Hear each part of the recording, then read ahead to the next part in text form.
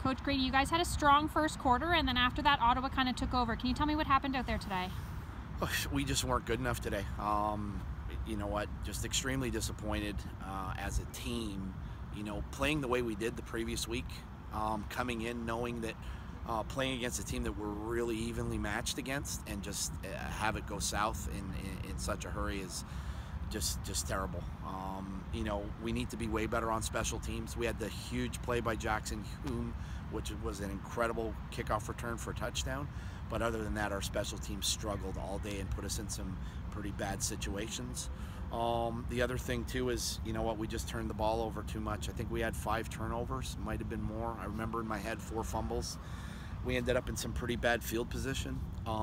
Defensively, for the most part, I think they played good. But again, even on that aspect, we need to be tighter. You know, we need to, I'd argue that we're one of the best defenses in the OUA, and sometimes we just don't act like it. And I really need our guys to start acting like, you know, they have the biggest gun in the OUA. It was quarterback Noah Craney's first start today. What can you say about how he played?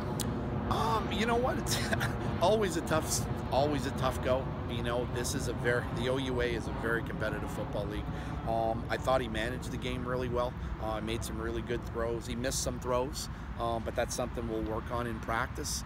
You know what? We had a game plan to protect him a little bit and run the ball. But you know what? Due to injuries, we lost our starting right tackle midway through the first quarter, and you know, Coach KP had to completely throw the game plan out the window, and you know, attack Ottawa in a little bit of a different way. But you know what? I think the kid played well.